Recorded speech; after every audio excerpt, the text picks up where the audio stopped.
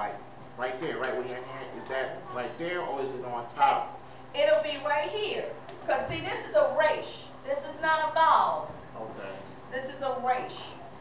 So that's what we have here, a resh and a hey.